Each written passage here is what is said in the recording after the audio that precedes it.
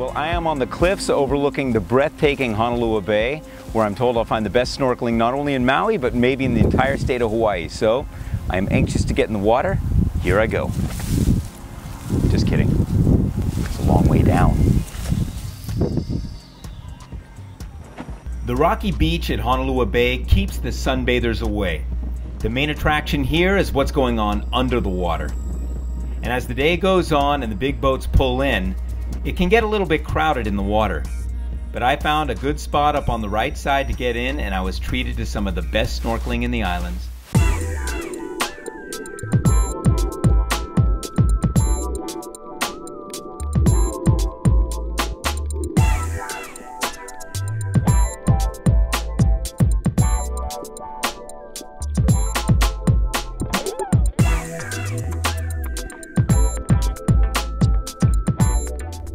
The coral in this bay is electric, and so are the fish.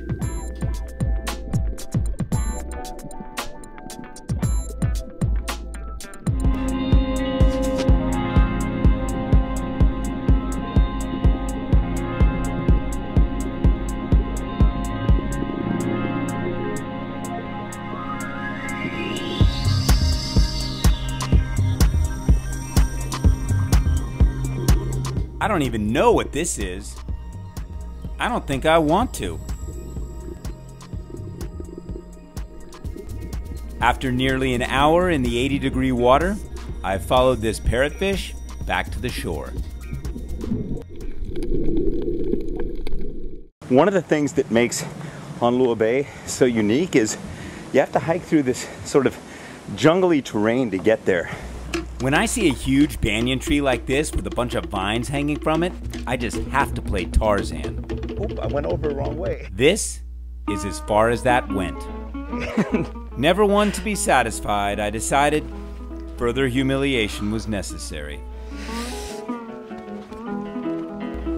Wait a minute, is that a chicken up in that tree? Oh well, that's Hawaii.